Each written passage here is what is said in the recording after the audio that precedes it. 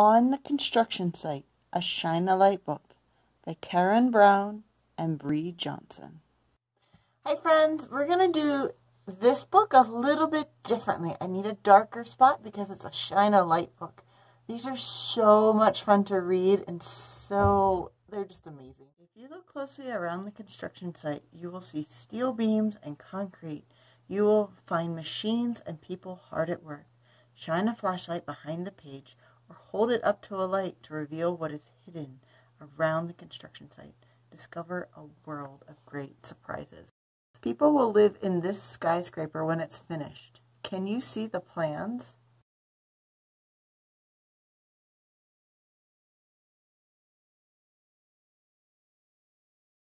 Architects and engineers work together to design the building. The plans show what it will look like. People watch as the area is cleared. What is this truck taking away?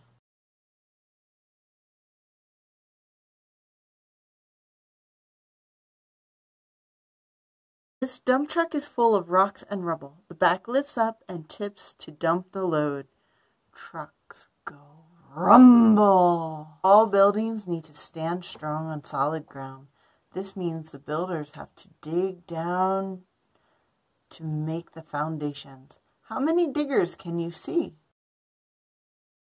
There is a digger in the pit as well as on the surface. Their claws scoop out the earth to make a huge hole. The skyscraper's foundations are very, very deep. What is this machine doing?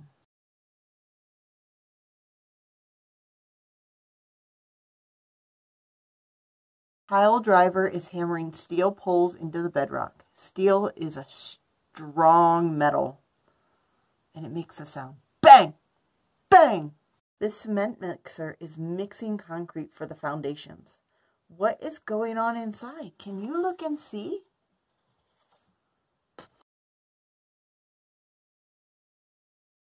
Whoosh! Swoosh! Water and cement whirl around and around in the drum. They mix together and make concrete. The foundations are leveled, ready for the concrete that forms the basement floor. Can you see which machines smooth out the ground? Bulldozers push the earth aside to finish the foundations.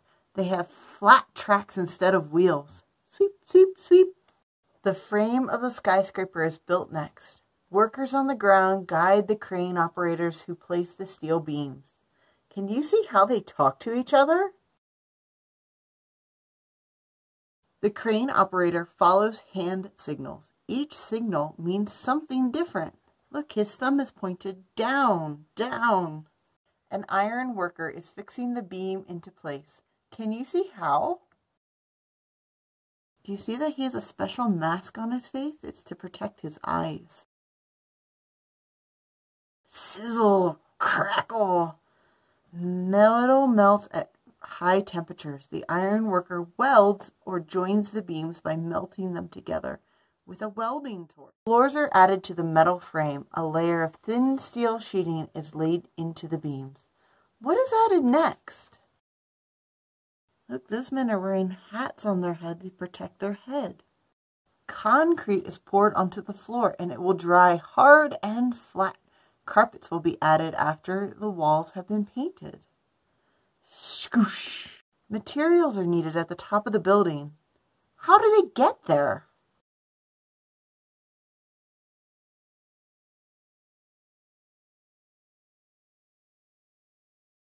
Up, up, up!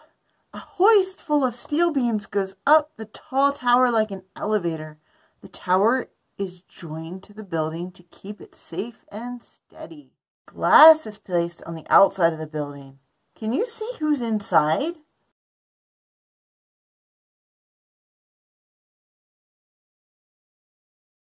Busy, busy, busy. There are a lot of builders at work.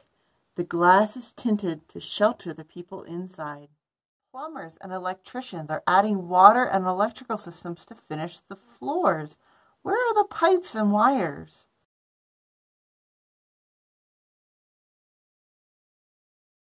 Pipes and wires are hidden behind the walls and under the floor.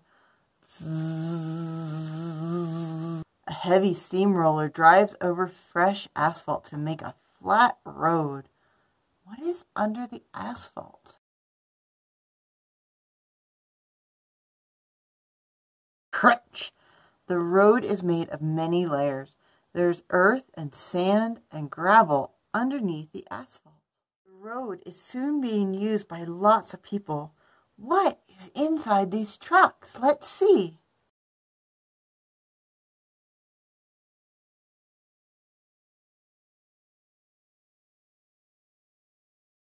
One truck has a ladder, paint, and paintbrushes to decorate the apartments. The other trucks have lots of boxes of furniture. Can you guess why? On the top floor, a family moves into their new home. What will the view be like? Wow! I see a moon or the sun. I see lots of tall buildings. Are there tall buildings where you live? Or is there something different when you look out your window? Skyscraper is complete, and now people live here. The workers and machines have moved to another site and ready to build again.